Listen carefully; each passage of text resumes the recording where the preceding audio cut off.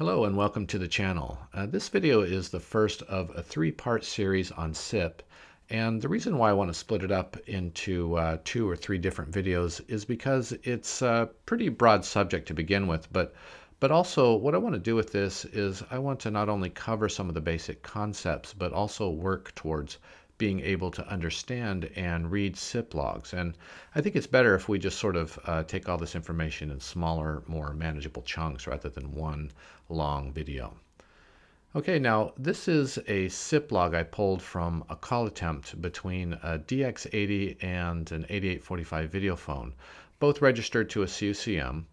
And just looking at it, it looks like a bunch of nonsense text. But after we spend some time talking about the call flow process and some of the underlying protocols like STP, RTP, and DTMF, some of the technologies that are involved in the call process, you'll see that it's actually quite readable, which can be very helpful, not only just to sort of generically understand SIP, but especially in situations when you need to troubleshoot and so forth. Okay, so let's go ahead and get started. Now SIP, or Session Initiation Protocol, is a signaling protocol. Although we think of SIP as being used primarily for audio and video, it was originally conceived as a way to minimize payloads during a time when bandwidth rates were pretty slow. So it can and often is used to create sessions for really any kind of real-time data that you'd want to use, not just audio and video. Now, SIP endpoints can't communicate without a SIP server or some kind of call control device. So both Cisco's CUCM and Expressway can function as a SIP server.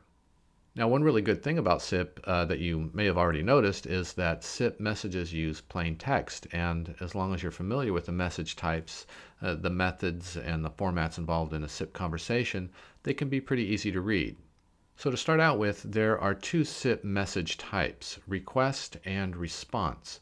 A request is a message that's sent to a server and it invokes a method or function. Now there's actually several different SIP request methods, but really we're only concerned with these 5 here today. These are the basic methods that you should be familiar with, and we're going to see some of these later when we go back and take a closer look at that SIP log.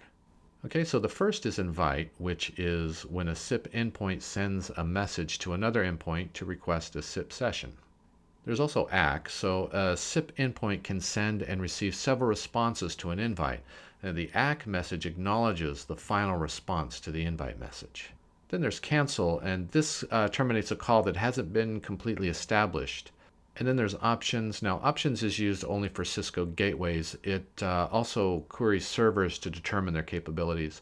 And then there's buy, and that's used in instances when the call is declined. And of course, when you hang up the call and the call is terminated. Now, SIP requests are answered with SIP responses. And here you can see there are 6 different types of responses. These are actually a lot easier to understand by looking at examples. So, for example, the 100 series, this designates informational or provisional responses such as a 100 for trying or a 180 for ringing. The 200 series is the familiar OK response signaling that the request was successful. Okay, so the 100 and 200 series will never show an error code because they're all about SIP communication. But the 400 series signals request failure, such as a 404 user not found, and a 500 series response refers to the server failure. Okay, so 300 through 600, these are basically error messages. So the number series will point you to the category of error that you're experiencing. Okay, now let's talk a little bit about SIP call flows. So SIP calls are processed according to 2 methods, early offer and delayed offer. Now early offer is by far the most common type. It's used in most cases. So we'll go ahead and look at early offer first. Now early offer starts by one endpoint dialing another using SIP. In this case, Chuck calling John, and then an invite message is sent via SIP server. And then the SIP server will send a status code of 100 that it's trying John's endpoint. Okay. Now the headers of this invite request describe the kind of session that Chuck's endpoint wants to establish. And the body is the SDP, or Session Description Protocol information. Now we're going to go much deeper into SDP in the next video, but briefly, SDP describes the kind of media that you, or in this case Chuck's endpoint, is willing to send and receive. like the codecs that his endpoint can use, the IP address, the ports to open in the call, etc. Okay, so this allows John, not Chuck, but the called device, which in this case is John's endpoint, to choose the codec it wants to use for the session. So it'll choose the codec and then send its SDP information back to John's device, along with the 200 OK message. So the takeaway here is that 1, SDP is sent in the invite, and 2, John's endpoint gets to see what media or codecs are available and make a selection before sending back to Chuck its own capabilities. Now, delayed offer is different from this in that SDP is not sent in the invite request. Essentially, the called party, John, will receive an invite, but there's no message body, so his endpoint is unaware of what codec, ports, etc. they're going to use.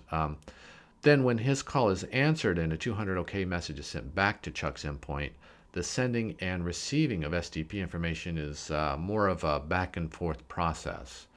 Okay, so just to recap, in early offer, SDP is sent in the invite, and in delayed offer, a communication has to be established between the devices before SDP can be negotiated. So this is probably a good place for us to pause now. In part 2 of this series, we're going to talk about SDP, which again is how SIP exchanges information about the endpoint's capabilities, and also RTP and how the voice and video transmissions are carried. We'll go into that as well. Okay, that'll do it for now. If you like this video, give it a thumbs up and subscribe if you haven't already. Otherwise, that's it for now. Thanks for watching.